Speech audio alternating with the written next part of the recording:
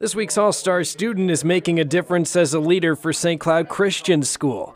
Classmates and teachers all agree Emily Robinson has a knack for getting stuff done. She's a great student to put in charge because you put Emily in charge of something and it will get done. Emily is student government co-president and has seen that group grow in size and significance from when she first started 2 years ago, when they only had one other person sign up. It's crazy. When I first started in student government, we only really worried about doing a lock in a year and planning formal, but this year we have weekly agendas of things we need to plan. The group can handle anything from school policy to events like lock-ins. Emily says one of their top accomplishments was bringing the Pledge of Allegiance back to the school every day. At the beginning of the school year, our junior Liz was really concerned that we did not have the Pledge of Allegiance playing in the morning.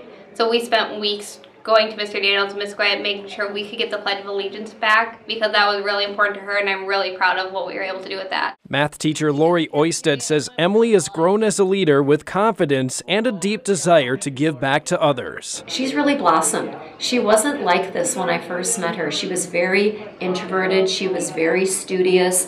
And then I think God just really started working in her, and I could just see God moving in her and changing her to be the person that He's created her to be, which is this incredible leader. It should be no surprise then that Emily also has big dreams to make a difference in the future. I want to be a physician's assistant at Shriners Hospitals for Children. My dad is on the board down there, and I actually went down there 2 years ago for a foot injury I had. I still wear the shoe lift I got there today.